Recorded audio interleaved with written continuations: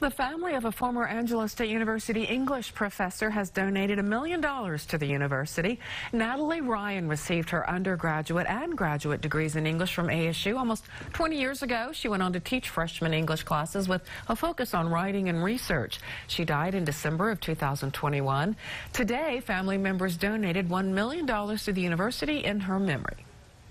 She was always willing to face adversity head on. She never balked. She never knelt down for it. She was always one of those people that you knew exactly where you stood with her at all times.